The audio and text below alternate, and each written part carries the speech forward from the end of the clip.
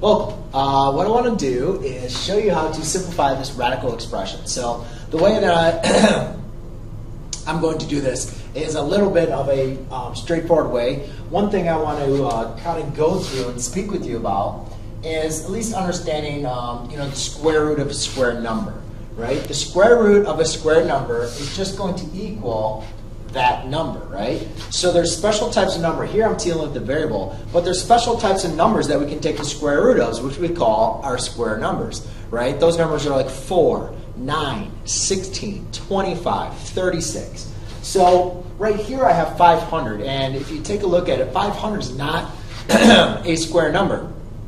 It doesn't have two factors that are exactly the same that you can multiply by themselves to give you 500. However, what I'm going to want to do is see if I can rewrite 500 as a product of a square number and another number. So what I have here is, let's take a look at it. So if I do -2 times, I can rewrite 500 as 100 times 5. And I know 100 is a square number because that's 100 times, or I'm sorry, that's 10 times 10, right? Now I need to see how can I rewrite m to the 4th, n to the 5th, and p to the 3rd as a product of a square number that I can take the square root of. And m to the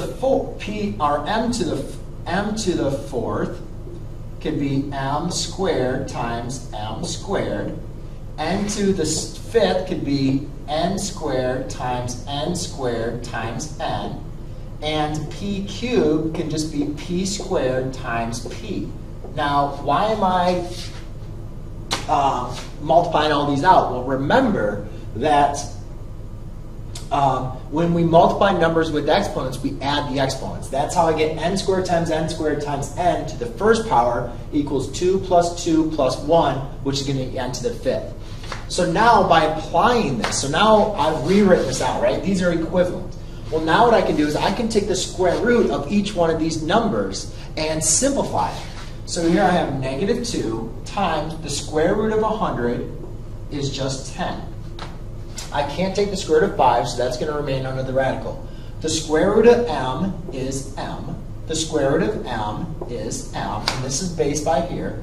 The square root of n is n. The square root of n, sorry, the square root of n squared is n. This n is going to have to remain on the radical because you can't take the square root of n. The square root of p squared is just going to be p as well.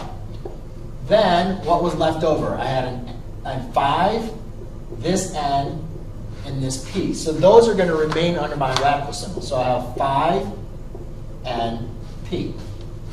Okay, so now we can go and simplify this again.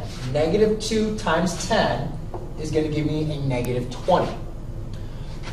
M times m, since it's a number times number, is going to give you m squared. N times n is going to give you n squared. And then just because I have this p all by itself, here I know that these numbers are automatically always going to be positive. But here I don't know that this is going to be a positive number because I'm just taking the square root. So I want to represent the absolute value of it to ensure that it's going to be positive. All right. See here, if these were positive or negative, it would have been okay because n times n gives you n squared, which we know is going to be positive. But here, we need to represent it with the absolute value because it's just p by itself. The square root, remember when you take the square root of a number, it's plus or minus that number. So the square root of p squared could be plus or minus. Well, we want to represent that positive value since that's what it was in the problem. So we have p squared times our absolute value of p, and then times what's left in our radical, which is 5 and p. And there you go. That is your final solution. Thanks.